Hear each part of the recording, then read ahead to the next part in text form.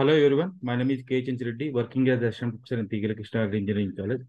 In this video, I will explain multi-carrier PWM techniques applied to cascaded H-Bridge multi-level inverter.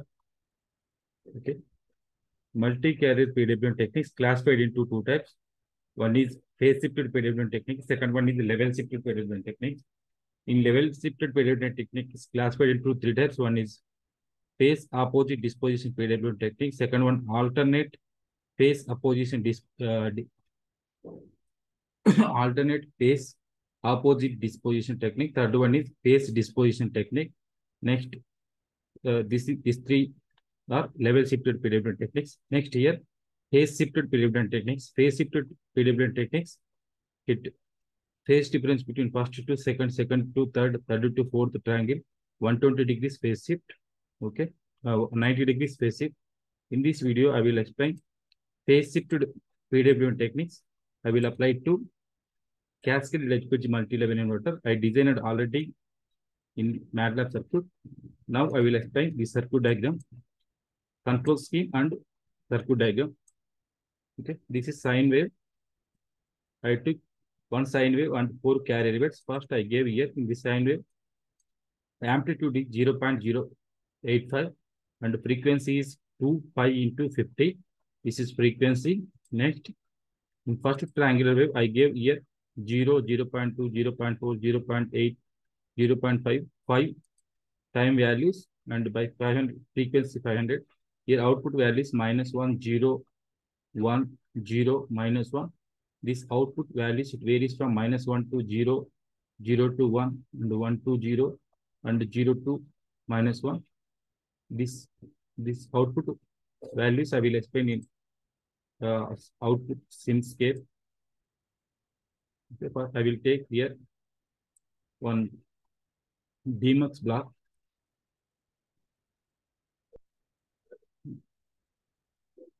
I will take one DMux.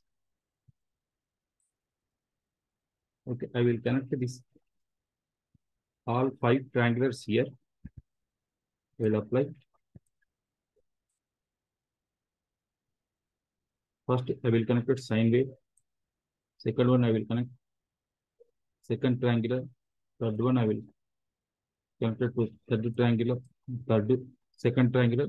This third one connected to third triangular. Fourth one, I will connect it to here, fourth triangular. Now I will connect here scope.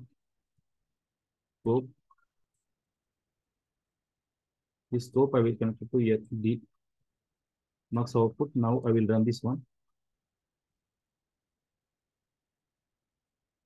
Okay. Now I will show carrier wave output waveform. Okay. This is carrier wave output waveform. In this carrier waveform, here so 4 carriers is there. First one, second, third, and fourth. Each one it phase shift is 90 degrees. Okay. This carrier wave start from 0, 0 to 1, 1 to 0, again 0.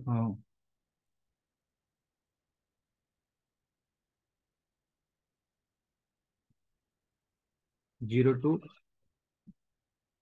1, 1 to 0, again 0 to -1, -1 to 0. This is one cycle. Next, second, also after 90 degrees start, I will explain all 4 carrier waves. I gave here outputs 0, 0, -1, 0, and 1, 0, -1, -1 to 0, 0 to 1, 1 to 0, 0 to -1 output values. I gave first repeating sequence. Next, I will open second repeating sequence. Time values I did not change. I gave 0, 0.2, 0.4, 0.6, and 0.8. Here, output values I changed 0, 1, 0, -1, 0. Okay. In this first one, start from -1. In the second one, start from 0, 1, 0, -1, 0, starting ending with 0. In this first one, starting ending with -1. Next, in third wave, here positive 1, 0, -1, 0, 1. Okay, sequence start from 1 to 0, 0 to -1, -1 to 0, 0 to again 1. This fourth one, start from 0, 0 to -1, 0, 1, 0 output values. Okay, this output values showing in triangular value. Example 0 to 1 means here 0, 1, 1 to 0, 0 to minus 1 to again 0. Next, if I start from 1, 1 to 0, example, I will take the second 1 to 0, 0 to minus 1 to 0, 0 to 1. Like this, I give switching sequence. Now I will apply all in this control scheme. I usually 4 triangulars and 1 sine wave. I usually here total 8 switches, IGBT switches. Okay, one upper switch, upper H-bridge, S1 and S2, S3, S4, 4 switches, and in this lower S5, F6, and S7 and S8. Total here also 4 switches. I took voltage 100 volts, V1 and V2 also. I took 100 volts. Okay, next. Now I will run and I will show output waveform. I will run the circuit. I will show output waveform. Okay, I got finally this 5 level output waveform. This is level 1 200 volts, level 2 100 volts, level 3 0, level 4 minus 100, level 5 minus 200. Okay, this is 5 level output voltage. Now I connect load across the voltmeter. I will go to SimScape. In Sim Power System, I will take fundamental blocks. I will take elements. I will take one RLC branch.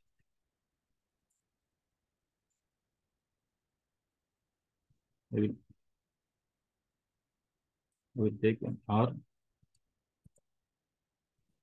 I will connect this resistor across the load. Okay, now I will run the circuit. I will show output voltage. Okay, if I connect load here, only showing 3 level voltage. If I remove this load, I got 5 level. Okay, 5 level voltage.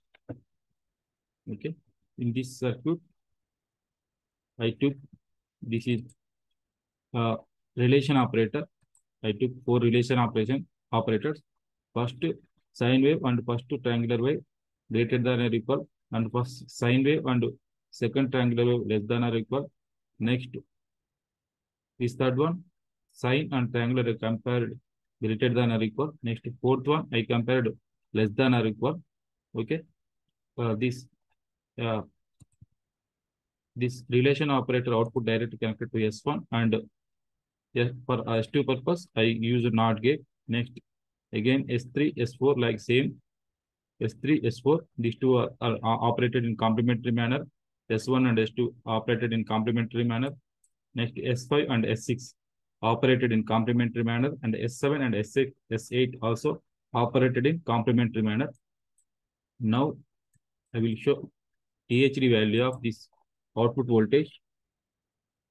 We'll go to this scope and settings. I will remove this limit access. I will apply here. Okay, I will keep here B and I will apply structure with the time. I will apply this one. Okay, now again I will run the circuit. Okay, I will double click this power guide block. In power guide block, I will go to FFT analysis.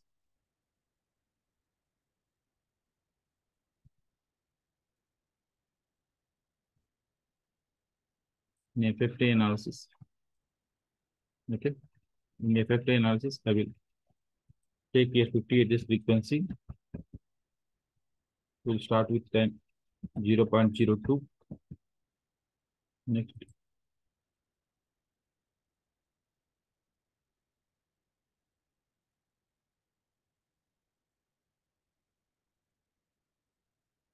Next, I will apply here display. We'll click here FFT analysis.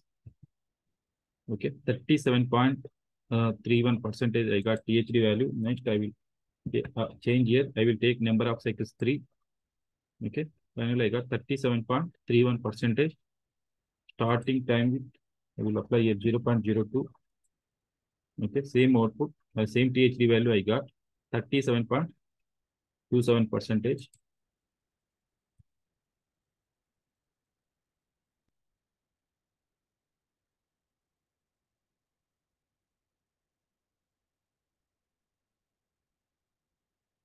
Okay, this is the level shifted PWM technique output voltage. Follow these simple steps. We will design 5-level inverter. Okay, thank you for watching this video.